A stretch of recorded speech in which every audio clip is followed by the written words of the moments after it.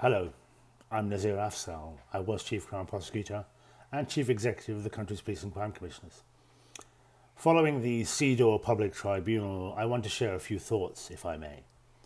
What the Tribunal has clearly demonstrated is that women's voices and women not being listened to, or women not being seen, is something that has damaged the ability for women to be able to exert their rights. The concept of gender neutrality serves to entrench and reinforce male privilege. And I say that as a man who's worked to tackle violence against women and girls for the best part of 2 decades. It's frightening what women have to experience on a daily basis, whether it's from the 97% who say they were sexually harassed, to the 2 that are killed every week, to the tens of thousands that suffer domestic abuse and violence against women and girls pretty much every day. And people say to me, if you have a Bill of Rights for women, you are creating a hierarchy of rights. What they seem to forget is that women are not a minority. They're the majority in this country. And the fact that women don't have access to the same rights as men is something we should be ashamed of. There are gaps in the Human Rights Act. There are gaps in the Equality Act. I know, as a national advisor to the Welsh Government, that the Welsh Government is committed to the incorporation of CEDAW into Welsh law. I know that Scotland has similar ambitions.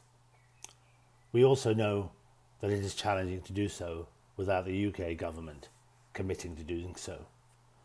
You may have, and we may have, gender pay gap legislation. We may have all manner of means by which we can identify why it is that women are being discriminated against. But we don't do enough to tackle that. And unless we have, in effect, a Women's Bill of Rights, we will never make the difference that we intend to. I saw as a prosecutor, and I still see as a justice professional, how resources have sadly impacted on the way that violence against women and girls has been dealt with. We were making significant progress in the early part of the first 2 or 3 years of the last decade. And then we've slipped from 2015, when we had the highest conviction rate for violence against women and girls in our history, to 2021, where we have the lowest. How did that happen? It's because we took our eye off the ball. Victims weren't being listened to anymore. The officers weren't there. We lost 500,000 years of police experience. We lost thousands of prosecutors and justice professionals. The courts closed, police stations closed. It meant that victims were not getting anything like the service they deserved, and continue to not get the service they deserve. Why would they stay and support a prosecution if the trial could be 3 or 4 years away?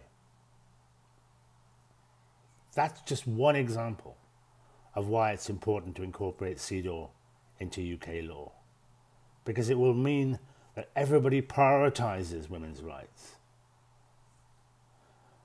We can't carry on allowing male privilege, misogyny, patriarchy to dominate our thinking.